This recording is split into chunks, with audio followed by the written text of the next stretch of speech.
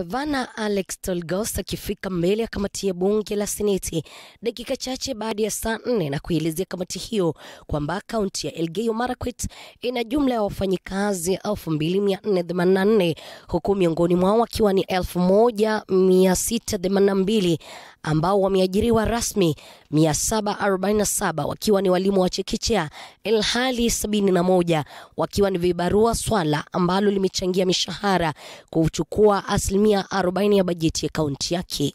Do you have some other employees, ghost workers or people who are employed as agents during electioneering period and were included in the payroll and were not created in the IPPD? In our experience, that tends to be the cause of the variances between IPPD and actual payroll expense.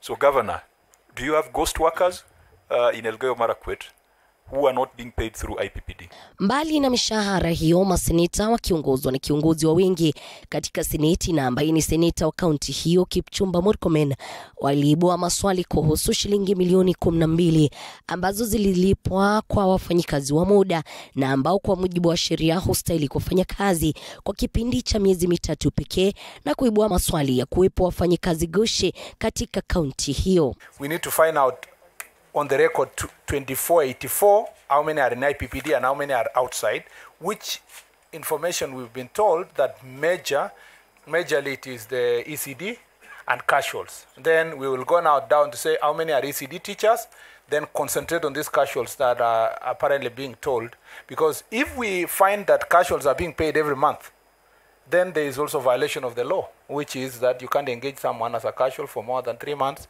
without absorbing them into the county public service. Kadhalika imebainika kuwa fedha za bajeti ya kugharamia kujifungua bila malipo kwa kina mama shilingi milioni 14 zilitumika kulipia mishahara ya wafanyikazi kinyume cha sheria. The CEO, who is the governor, would forge the schedules by doubling net salaries and the amount added taken to accounts other than those of the affected staff.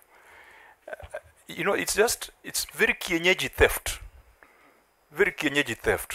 You've got approved salaries and breakdown, then someone goes and amends the schedules and sends money to ghost accounts.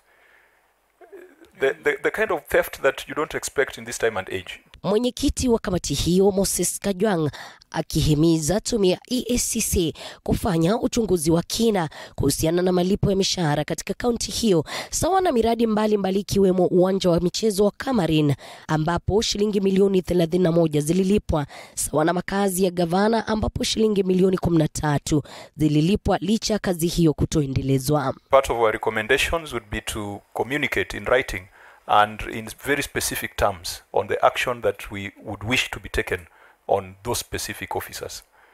So do you have the specific names? Yeah, the payroll manager was Livingstone Tanui. We have staff at the payroll section, David Gogo and Albin Kibiego. Ufujaji wa mali ya umma ukiwa umebainika katika kaunti ya Elgeiyo Marakwet, sasa macho yote yameelekezwa katika tume ya kupambana na ufisadi nchini EACC kuona kwamba inarejesha mali iliyoibiwa na baadhi ya maafisa wa kaunti na hata wale waliopo. Elizabeth Mwatiko, TV 47, Majengo ya Bunge.